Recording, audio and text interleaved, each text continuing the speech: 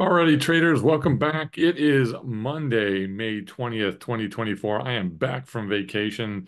Good week off. Great relaxing time, although I don't know if it's super relaxing. Did a ton of boating, hiking, kayaking, you name it. It was great. Spent a week in Lake Tahoe, but back and trading this week. Didn't do a lot of videos last week. I'm going to try to catch that up this week, and we'll try to get something daily to you, if not more often. I'm going to get into today's trades. Great day today. We're going to talk about what we did. We're going to look at the account today. And then, but before I start that, I'm going to read something. So what I want to do is I grabbed a book that I'd taken on vacation that I've read a couple of times. Older book, not huge, but I'm going to open it to a random page chapter here. Okay, chapter 13. Okay, and I'm going to credit this book. It's called How to Trade by Anthony Lowell and Tucker Steep. Uh, and this book is older. Man, I have no idea when I first got this book or even where I got this book. But every now and then I like to just kind of reread some things and take a look. I can't even find a copyright on this thing, so I have no idea when they even made this book. Uh, Looks like 2013. So this book's been around a while, but there's a lot of things I like in this little book, and I like to again take some of these things on vacation, just reread it, re-engage, and re-figure out, are we doing the right things to make money? And again, not everything in this book do I follow at all. I'm just looking for one or two things that I can take away. And chapter 15 in here, I'm going to read it and give you a couple bullet points. But why be a trend follower? And I think that really makes a lot of sense with what we do with many of the types of trades that we do. But we do use technical analysis. We don't use super in-depth, crazy technical analysis. Although when I show charts, people are like, "Oh, that's a ton of spaghetti. You don't need all of that." I'm just looking at a couple things. I'm looking at a couple moving averages. I'm looking at the trend direction that we're going. And then I use the MACD, the RSI, and the squeeze to give me a sense of, is the momentum there to keep that trend going? So why be a trend follower? Let me go through a couple of things. First off, uh, you'll profit in any kind of market. The reason being is that there's always a trend to be traded. And I really like that. I don't care if you're in a bearish mode on bonds, but you're in a bullish mode on the ES. Either way, or a bullish mode on gold, or a bullish mode on copper or silver. Any way you look at it, there's always a bull or a bear market, and then there's some that are just not trending at all. Why not just put yourself in the right frame of reference to give yourself the best chance to be successful? Now, we're probability traders, and we use strategies that are going to give us the best chance to win. But what if you can enhance those probabilities just a little bit by trading with the trend? Okay. So if I'm going to sell a put, why would I sell a put in something that's in a downtrend? It's going to hurt my probability of success. Now, I will agree with the fact that volatility tells you everything you need to know about the trend. You probably don't even need to look at charts because volatility is telling you, are you taking on more or less risk? If a chart is typically downtrending, you're going to find that if you looked at the IV, it's going to be increasing, right? Because there's more risk in the trade in something that's trending down. So if I'm trying to sell puts, for example, well, if you're selling puts in something with low IV, typically you're trading with the trend, okay? Because IV is low, there's less volatility. If it's moving downwards, though, and I'm selling puts, I'm going to be collecting more premium, which is great, but you're also maybe fighting the trend a bit. Now you're getting paid to fight the trend, okay? But I don't like to fight the trend either way, whether you pay me for it or not. Lost plenty of trades where their premium's great, and you just try to trade premium, but you ignore the overall trend on the indicator. So I like the fact that you can profit in any kind of market. The next one here is no more buy and hold, crazy Jim Cramer or CNBC. Absolutely. It doesn't involve discretion. I mean, you've got a set of rules that we look for to place our trades. Okay. We're not having to watch TV or watch the news or try to figure out what's going on and what the talking heads are saying. To me, news is mostly noise. The news is also factored in to the IV. It's also factored into the trend. It's factored into the price action. Okay? You don't need to watch news and know what inventories are going to be or this or that or the other thing and try to come up with someone's thesis or your own thesis of where we're going. Just look at the price action and it'll tell you, okay, are we going up or are we going down? Right? Uh, so trend trading, pretty simple.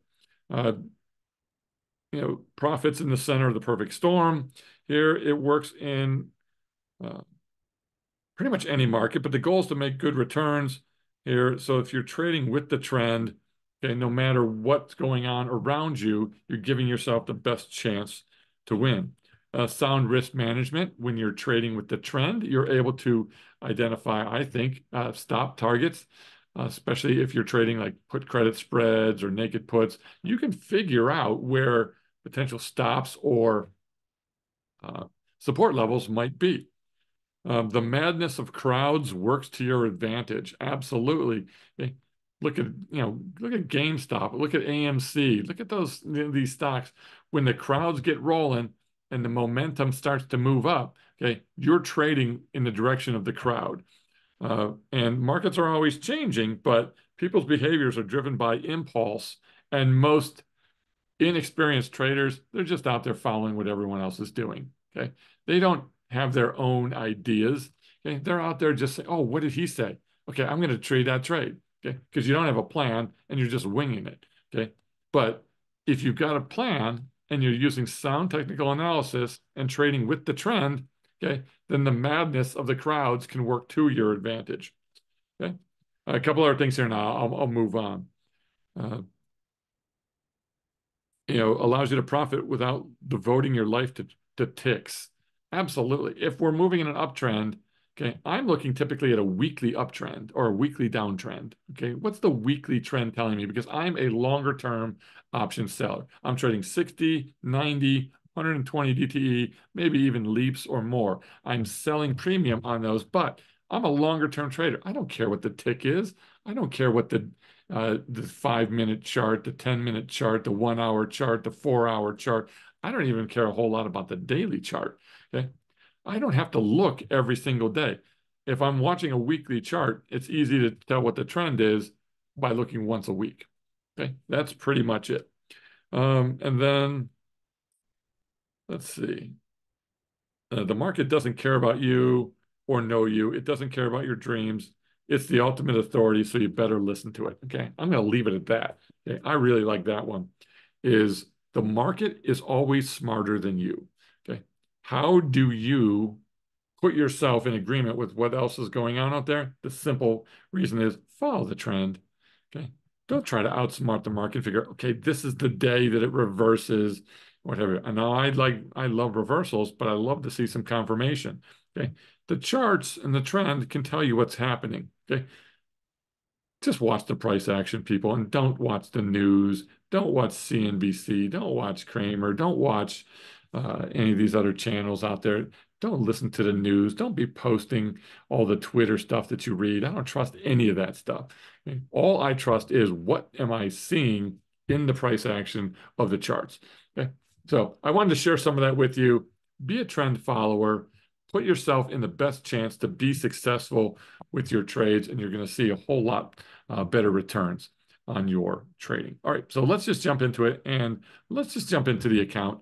Let me get myself off the screen so you guys can see what's going on here. So here we are. Last week we ended up whopping 16 bucks to the good. The reason for that was mostly Thursday and Friday we had a lot of put debit spreads come off. So if we look at Friday um, the 17th, okay, we had a winning trade in uh, a gold naked put come off, but then we also had on that day, we had put debit spread here expire, a put debit spread here expire on NQ, a put debit spread expire on oil, another put debit spread expire on oil.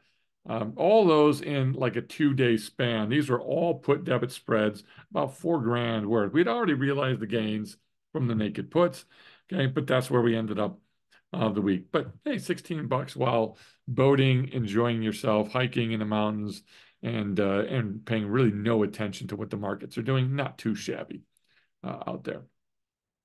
All right, so if I'm looking here as well, take myself off the screen, maybe you can see a little bit better.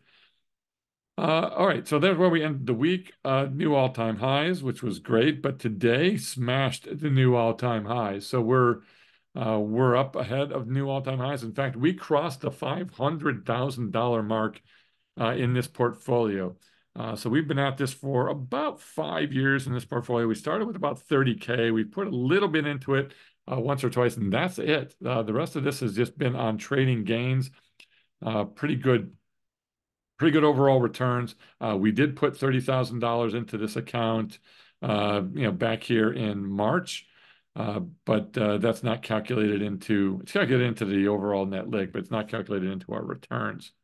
Right, so we're sitting here at $500,000, and the goal here is to get this account to $2 million by 2029. So we've got 4 more years, the rest of this year, then 25, 26, 27, 28. 4 more years to get this thing to $2 million. Can we get there? We're going to give it a pretty good try. And where do we end up with the delta today? 185 delta, which is 0.04, so very delta neutral. Market can go up or down, and we don't really care. Theta moved up to 1360 today. We did add some more theta to this account, 0.27%, which is not bad considering where the VIX is, sitting down at 15 on the VIX. So not too good on the VIX, and not a whole lot of volatility. So I'm pretty happy with that 1360. Again, end of the day at 500,819. So again, a new all-time high and smashing the $500,000 mark in this portfolio. Buying power tipped up just a fraction to 295, 202. If we subtract the bill BP, in fact, the bill BP is actually 50,418. So we'll put that in there. We'll update that since we haven't updated it in a while, which puts us at 48.89, 48.9, something like that. We are actually under our allocation of 50%, but I like it where we are. So we're in good shape. And today we booked realized gains of $8,901. So fantastic realized gains today. What was that? Where do we make that money? Well, the first one was in ES. We closed the naked puts of a 112 trade, of a long-term 112 trade, LT 112. We closed that for 71.20. And then we also closed the naked puts of a ZB, a bond 112 trade. We just closed the naked puts on that as well. Both of those for roughly 95% winners. So together, that's going to give you $8,900 in realized profits today. So really, really happy with where we are. Let's take a look at how the year and the month is going. We are now up 18% in realized gains for the year. 18%. Now, market not doing too shabby at up 12%, but we are up 18%. We are outdoing the market by 50 points, so 50%. So 50%, I'm sorry, higher than the market. We're averaging 3.9% a month versus the market at 2.6%. All right, so our goal is 3% a month, and we're averaging nearly 4% a month, and we're doing it with our buying power being under 50 most of the time, okay, or right around 50 most of the time. We are not up to the 60s and 70s. In fact, we would have to go back quite a ways to see a day or two that we popped into the 60s with some volatility in mid-April. But other than that, I mean, we're in the 40% the last couple of days, and barely 50%. So we're doing great without extending our portfolio further than it needs to be. 3.9% on the year. We have booked realized profits now for the year of 76,805. So we've made $76,805 in this account in not quite 4 months. Okay, we've got another week this week to go, and a chunk of next week as well. So we've got some definite time to go in this, but we're up at 76,805. Not too shabby considering we started the year at about $400,000. We did put the 30 grand in. But other than that, it's all been realized gains on the year. So pretty happy with where we are. The net lick itself is up 17.7%, so almost 18% there on net lick. So we're pretty great on this from where we wanted to be. So I'm very happy. Again, the gains for the month of May. So far, we've got about 6 grand in long-term 112s, about 3 grand in bond strangles, a little bit in oil 112s, a little bit in bond 112s. These 112s on futures, that's just, I think, a bond, or that's a loss in one of them. I'll have to take a quick look. Okay, we've also just had the put debit spread of a BA 112 expire. We're up 2 grand in 0 DTE, and we didn't trade it hardly at all. We traded one day last week because I had like an hour or two before we headed out for some activities. We're up 4 grand on 120-day naked puts. Our bill has paid off 814 for the month, 3 grand for the year, and our spec trades up a whole $158, but we'll take it. So again, we're up 16,938 on the month. We've got time to go, so we could see this as one of the largest months of all. But we're really up around $77,000 in just 4.5 months. So pretty happy with that. We've also got a 90% win rate. So we've won 90% of our trades, making 76 grand, okay, and being up 18% on the year. So not too shabby. Yes, the market's in pretty good shape for the year, and we're chasing it a little bit with that 12% up, but we are definitely uh, outperforming with everything that's going on. All right, I'm pretty happy with that. I don't think we need to cover a whole lot. I spent a lot of time with the members today going through charts. We identified, because we had opportunities to buy today, we were looking at ES, lending itself to adding some 112s there, oil, 112s, and strangles, which we put a strangle on. In gold, we could put either ratio spreads or 112 trades on. We actually did a 112 in gold, set up pretty well. In the NQs, they set up well for a 112. RTY set up for a 112. And live cattle set itself up for a strangle. So there's the trades that we identified from members in the member video today. So there's what, 1, 2, 3, 4, 5, 6, 7 different tickers. Bonds, we looked at strangle in there as well, but we already had some on. So 7 tickers and 9 trade opportunities today. So depending on what you're looking for, we had something for you, and we're doing great. So happy with where we are.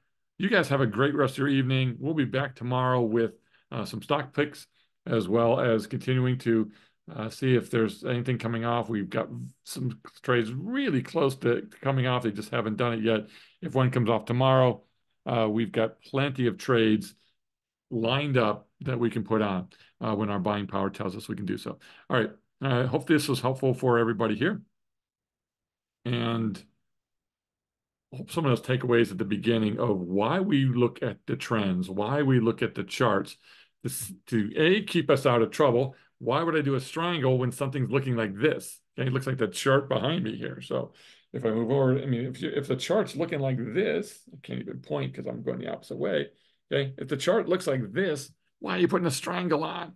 Okay, put a 112 trade on when the thing goes up and then it moves down. So when we're going up and then we're backing down here on these charts, 112 opportunities, okay, or 120-day naked puts, leaps, whatever you might want to put on makes sense. Strangles don't make sense in a market that's going parabolic on you.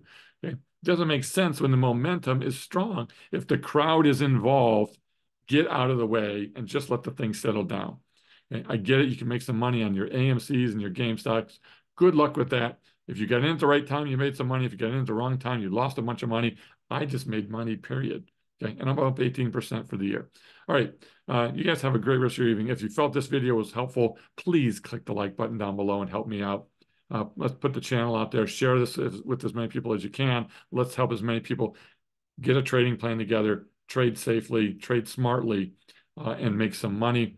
If you're not a subscriber to the YouTube channel, what are you waiting for? Subscribe. We've got lots of stuff coming out this week. I'm telling you, I'm going to put at least 5 or 6 videos out this week on some pretty cool things that I think you'll really be interested in. And if you want to obviously check us out and see what we're doing in the Discord, you want to see how I went through all of those options today and figured out what trades we wanted to put on. You want to see how I manage the portfolios in there. You want to get the ins and outs of when to get in, when to get out, and how to help build your trade plan. We're going to help walk you through the process, figure out what the right thing is for you, and put you on the path to success. All right. Have a great rest of your evening, everybody. Stay safe, and we'll see you tomorrow. Bye-bye.